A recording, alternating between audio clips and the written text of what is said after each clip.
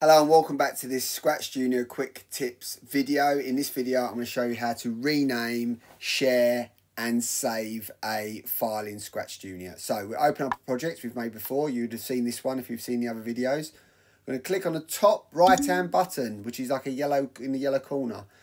Now we can rename this. So we're going to call this quick tips. And there we go. So now we've renamed the file. Next, what we need to do is we click on the for parents. We complete the calculation and it gives us some more options. So you can share by email by just pressing that button and off the file's already pre-populated and off it goes. Or what you can do is share by airdrop. But sharing by airdrop also gives you other options where you can save to your files on your device or to Dropbox or whatever. So this is obviously on an iPad. So it may be slightly different for other mobile devices. Hope you enjoyed that. See you next time. Bye.